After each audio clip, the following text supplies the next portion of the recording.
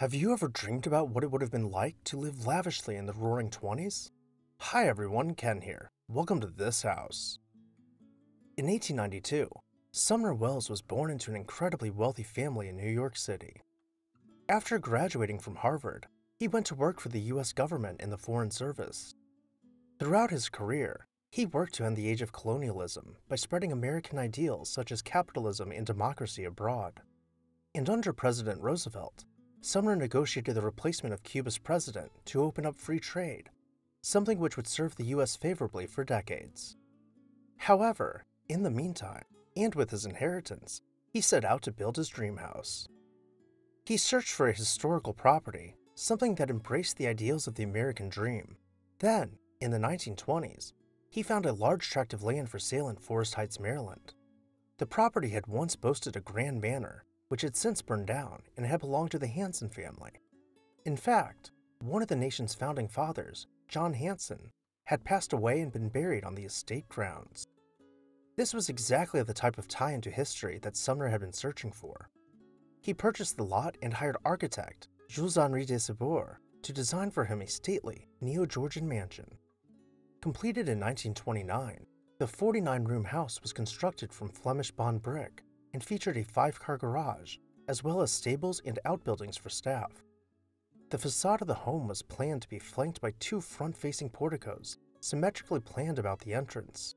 The style being sensitive to the property's historical significance by playing on classical architectural elements, but arranging them in a new way so as not to mislead anyone into thinking that the house was the original, historically significant estate. Before we go inside, let's take a look at the floor plan of the main level, noting the clear separation between the public rooms and staffed wing of the house. Passing through the front doors, we arrive in the entrance hall.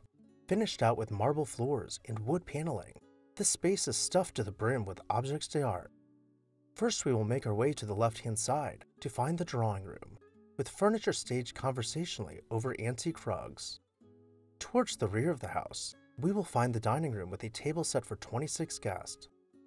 The floor-to-ceiling wood paneling in this room is broken up by intricate wall murals and cluttered with souvenirs from the dozens of cultures Sumner visited. Before seeing the other public areas, let's wind our way back to the kitchen where Sumner's personal chef would have prepared his every meal. From here we will travel back towards the front of the house, stopping in the stair hall to admire the ornate iron balustrade seamlessly curving with the rise of the stairs. But before we go upstairs, let's continue across the hall to see the library. The library is finished out with built-in bookshelves marked by fluted pilasters below a dentelated frieze and decorated with overstuffed furniture. And, in the center of the room, displayed proudly over the fireplace, a portrait of George Washington looks over business meetings.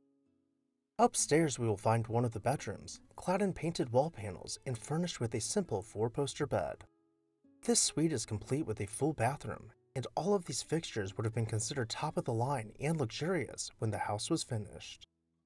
Sumner enjoyed hosting large parties and entertaining foreign dignitaries, including Winston Churchill, who stayed in the home while visiting the United States. In his later years, he sold the home to a collector of fine art who opened the house as a museum.